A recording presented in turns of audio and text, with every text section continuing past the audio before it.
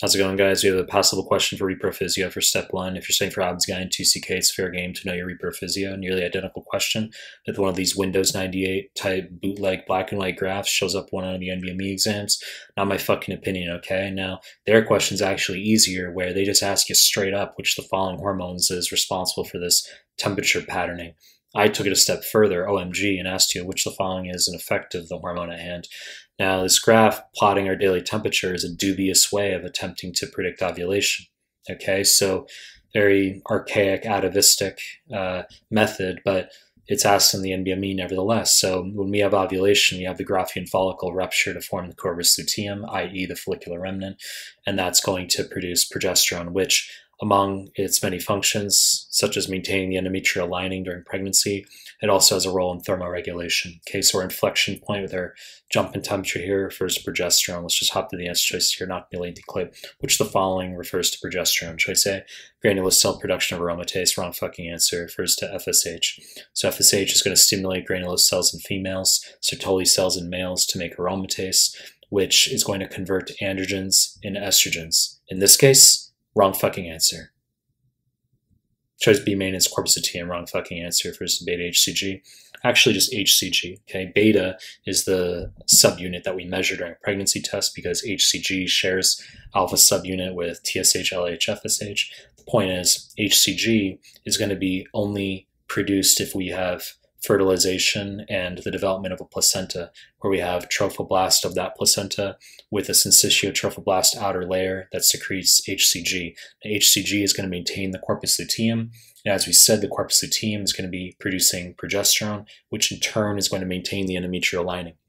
So if we don't have fertilization, we're not going to have HCG, we're not going to have an ability to maintain the corpus luteum, we're going to have a reduction in progesterone, we're not going to be maintaining the endometrial lining, and we're going to have sloughing of the endometrium, okay, so menstruation.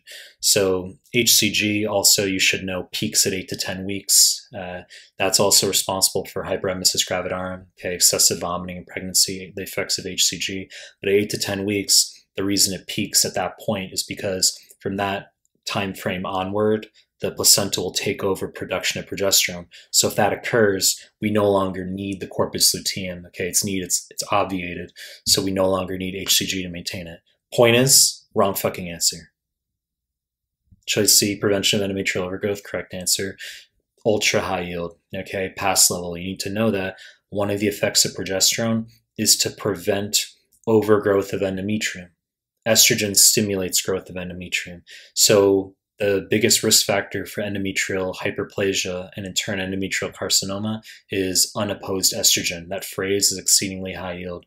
So if we have a scenario such as polycystic ovarian syndrome or extreme obesity, or we have a patient who's taking hormone replacement therapy where she stops taking the progesterone component, I've seen that on the NBME exam, and we have a high level of estrogen in comparison to progesterone, then that's considered unopposed estrogen, and we get endometrial hyperplasia, endometrial carcinoma. NBME can give you a variety of vignettes, tell you a woman has vaginal bleeding, and that's going to be endometrial biopsy is the next best step. So let's just hop to the other answer choice here. Choice D, rupture of Graafian follicle. Wrong fucking answer. Refers to LH, okay? So during the follicular proliferative phase of the menstrual cycle first half, we're going to have a gradual increase in estrogen.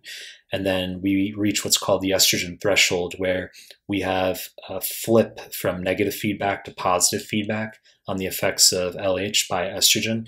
We get an LH surge, and LH is going to directly cause the rupture of the Graafian follicle.